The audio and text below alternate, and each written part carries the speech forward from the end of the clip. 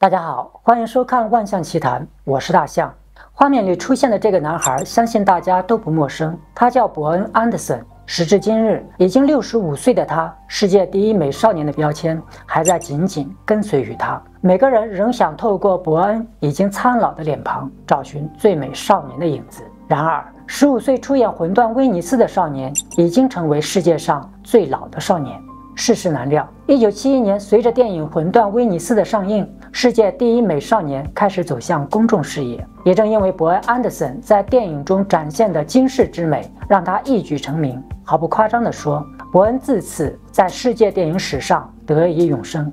令世人不愿相信的是，繁华落尽的背后，伯恩·安德森的生活却是一地鸡毛。电影中美丽性感的塔奇奥始终只是幻影，没能照进伯恩的现实生活。熟悉伯恩·安德森的人说，伯恩的一生完全是被电影中迷人少年塔奇奥这个角色彻底给毁掉了。媒体评论伯恩的一生是个悲剧。5岁的时候，父亲抛妻弃子；未满10岁，母亲自杀而亡。成名后，数次被谣传死于车祸、空难、滥服药物等。1976年，更是莫名其妙地卷入一场谋杀案。然而，很难想象的是，迈进50岁那年，伯恩最大的愿望居然仅仅是能够亲眼看看自己的父亲。幸福的人一生被童年治愈，不幸的人一生都在治愈童年。很不幸，伯恩就是那个不幸的人，他的一生都在治愈他的童年。今天的节目，我们就一起走进这位曾经誉满全球的世界第一美少年伯恩·安德森的魔幻人生。点赞分享，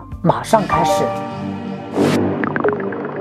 1970年6月7日，意大利电视台播出了一部纪录片《寻找塔奇奥》。塔奇奥是谁？德国作家托马斯曼著名小说《魂断威尼斯》中绝世的美少年。纪录片播放的就是意大利导演维斯康蒂将这部小说拍成电影时，他是如何寻找到电影男主角塔奇奥的扮演者世界第一美少年的故事。这个少年就是伯恩·安德森，也就是后来被世人称为世界第一美少年的15岁少年。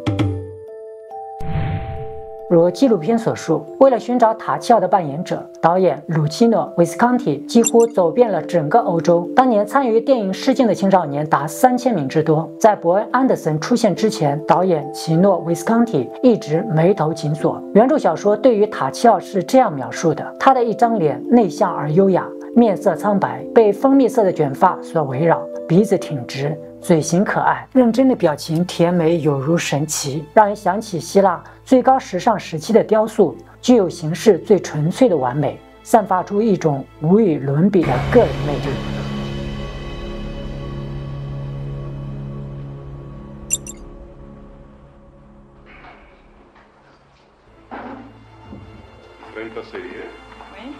30分钟的纪录片《寻找塔奇奥》在电视台放映，当成电影《魂断威尼斯》的宣传预告片。1995年1月26日，瑞典首都斯德哥尔摩迎来了一名新生儿，他就是伯恩·约翰·安德森。在后来的纪录片中，伯恩·安德森说：“我一直不知道我的父亲是谁，我想亲眼看看他，哪怕只要5分钟。”是的，如伯恩所说，他对爸爸毫无记忆。父亲离开他的时候，他不到5岁，他已经无法记得父亲的音容笑貌。父亲离开后，伯恩跟着妈妈与不同的继父在丹麦游荡，在不同的旅馆度过童年。直到伯恩10岁那年，特立独行、性格有些乖张的母亲突然消失不见，被发现的时候确认为自杀身亡。10岁的伯恩被外祖父母带回瑞典家中，颠沛流离，生来孤独。童年的伯恩·安德森回到外公外婆身边后，开始接触多种乐器。初中时就读于音乐学校，梦想成为钢琴家。或许，如果不是魂断威尼斯的出现惊扰了伯恩的人生步调，他应该会成为一个优秀的音乐人。当然，人生没有如果。不过，事实证明了，人生繁华落尽之时，最后还是他的音乐拯救了他。伯恩的外婆热衷于带着少年时期的伯恩参加各种试镜，因为外婆希望这个有着俊俏容颜的外孙成为电影明星。直到有人推荐他去参选《魂断威尼斯》，外婆的梦想成真了。而伯恩·安德森却从此活在了世界第一美少年的阴影之下。伯恩回忆说，参加电影试镜之前，他一直以为这是一部恐怖片，但当他看到剧本的时候，才知道自己要饰演一位绝世美少年。我真的被塔奇奥这个角色吓到了，没想到自己要演一位美神。伯恩说，也许自己并不算丑，但绝对不认为自己很美。现在来看，伯恩·安德森饰演塔奇奥并不困难，甚至台词都没有几句，露了几个暧昧的微笑。对于正值青春年少的伯恩来说，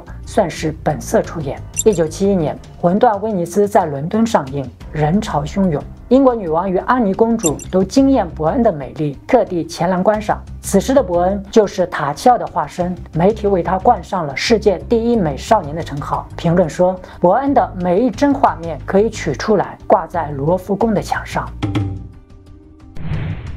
《魂断威尼斯》改编自诺奖得主托马斯曼的同名小说。小说刚出版时候就引起了诸多争议，时评家把它称作是男版《洛丽塔》。《魂断威尼斯》讲述了一位年老的作曲家阿森巴赫在威尼斯度假时偶遇美少年塔奇奥，并被他俊逸华美的青春样貌所吸引，最终病死在威尼斯。伯恩·安德森对于这部电影来说，更像是导演维斯康蒂完成电影的一个工具。拍摄期间，为了维持安德森的肤色和仪态，导演维斯康蒂严禁他做很多事，不许晒太阳，不许踢足球，不许下海游泳。总之，只要能够给他带来乐趣的事情，哪怕只是一丁点的乐趣，都不被允许。之后的记者会上，导演维斯康蒂对安德森更是毫不掩饰的评头论足。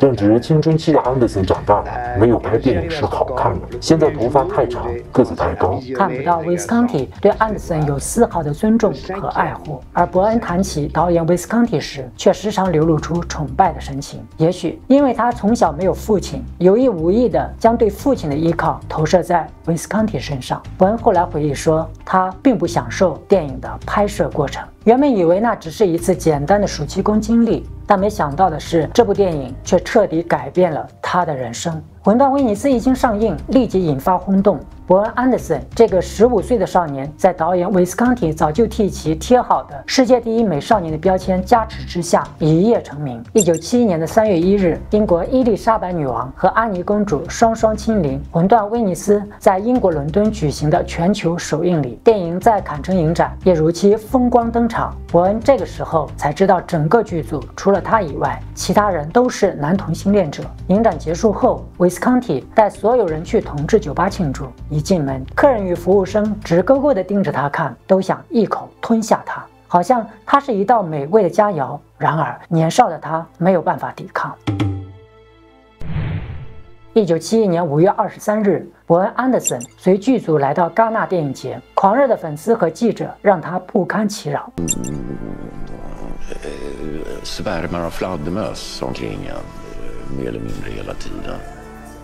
戛纳首映后，被灌醉的伯恩被导演维斯康蒂带去了成人酒吧。16岁的他身边没有一个可靠的监护人，当时遭遇了什么，已经不用再去想象了。在电影里，塔奇奥与男主角交换暧昧的眼神，也被另一个少年抚摸亲吻脸颊。有人直接判定伯恩也是同性恋，不然怎么演得这么自然？媒体添油加醋，伯恩开始怀疑自己的性向，尝试跟男人交往，一切让他痛苦不堪。1971年8月，安德森随同剧组来到日本，为10月即将在日本上映的《魂断威尼斯》宣传造势。在崇尚美少年的日本，伯恩·安德森不出意外的受到日本民众狂热追捧。伯恩也是火遍日本的第一个西方偶像。根据《魂断欧尼斯》的票房史记，当年电影在世界各地上映后，票房平平。电影无法释放的压抑感，配上沉重的古典钢琴，如果没有伯恩·安德森这个美少年的出演，对于普通观众来讲，很难看到电影的结尾。在日本，《魂断威尼斯》的票房却意外走高，受到日本民众的欢迎。现在来看，这与日本大和民族的天性有关，极致压抑的内心之下，有着对美变态的苛求。日本的娱乐文化，也就是在这个时候开始蓬勃发展。伯恩成为众多日本少女漫画的灵感来源。日本漫画家池田理代子于1972年开始连载的《凡尔赛的玫瑰》奥斯卡一角，就是以伯恩·安德森为原型创作的。另外，竹宫惠子《风云木之诗》也是以他为范本。安德森在经纪人的安排下，于1971年8月和12月2次飞往日本录唱片、巡演、签售、拍广告、拍杂志。16岁的男孩超负荷工作，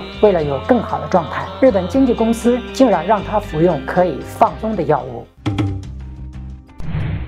一切看似繁花似锦，伯恩却感觉什么都没有改变。他依然在经纪人的安排下忙着声色犬马，接演的所有电影与《魂断威尼斯》如出一辙。人们一度把他的名字直接改叫塔奇奥，迷恋者供其吃住与生活，礼物与情诗，爱慕与骚扰，源源不绝。同时，伯恩·安德森的走红令威斯康蒂的一个情人非常生气，嫉妒和恐惧让威斯康蒂的情人四处散播流言，谣传伯恩死于车祸、空难、滥服药物。1976年，更是莫名其妙地被卷入一场好莱坞演员的谋杀案。让人哭笑不得的是，案发时伯恩根本就不在美国，也不认识被害者。威斯康蒂并没有加以制止，甚至有些推波助澜，因为他想控制伯恩，好让伯恩难以离他而去。此时的伯恩公众形象一落千丈，纯洁无瑕的美少年变成堕落混沌的小混蛋，在欧洲几近被封杀。伯恩说，那时他对娱乐圈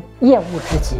上世纪80年代初期，伯恩·安德森回到了故乡斯德哥尔摩。他像雨中倒在地上的脚踏车，轮子在泥水里无助地空转。他决定站起来，走向原点，找出口。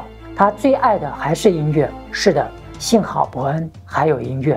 伯恩私下找到瑞典知名的老师学钢琴，心里有组乐团的梦想，但塔奇奥的标签粘得太死。他做任何事情永远撕不掉美少年的形象。有一次，他在朋友的派对上演奏钢琴，弹完后赢得观众的掌声。有一个女人走上来，不经意地说：“哇，没想到你还真有点本事。”旁观者的无意却让人心如履薄冰。伯恩后来选择担当当地一所音乐学校的音乐老师。也就在这段时间，他结识了未来的妻子诗人苏珊。伯恩·安德森与苏珊于1983年结婚。至此，关于安德森性取向的谣言也不攻自破。两个女儿的降临，更是让安德森沉浸在幸福之中。2年之后，两人又有了一个儿子。但不幸的是，儿子阿尔文9个月大的时候因疾病夭折，安德森因此深受打击。他怪自己无能与无力，染上了酗酒的恶习。1989年，伯恩·安德森与苏珊的婚姻也走到了尽头。究其原因，无法治愈的童年成为这段感情走向尽头的导火索。那段日子被伯恩称为人生最黑暗的时期。上帝给了伯恩·安德森漂亮的皮囊，却吝啬赐予他太多的爱。她的美令人屏息，反倒让他的人生窒息。曾经围绕在他身边、爱慕他、追捧他的人，早就不知所踪。不能完全说他们只是想利用他，但真正爱过他并温暖他的人，可能只有他的前妻苏珊。童年父爱的缺失，安德森穷尽一生都在治愈童年。直到晚年，他都想再见一次他的父亲。我希望能够见到他，只要5分钟。我想凝视他的眼睛，听着他的声音。我可以看一看他那双手，知道他生命中发生的事情。为了不让女儿经历他小时候所经历的，离婚后的安德森带着2个女儿一起生活，并没有再婚。最终是对音乐的热爱和信仰的虔诚，把安德森走出了人生低谷。当他再次出现在公众视野时，已经是满面胡须、一头长发，抱着吉他的金属党形象。人们已经很难从他身上找出美少年塔奇奥的踪影。2019年，安德森出演了《仲夏夜惊魂》，时隔多年重回院线电影。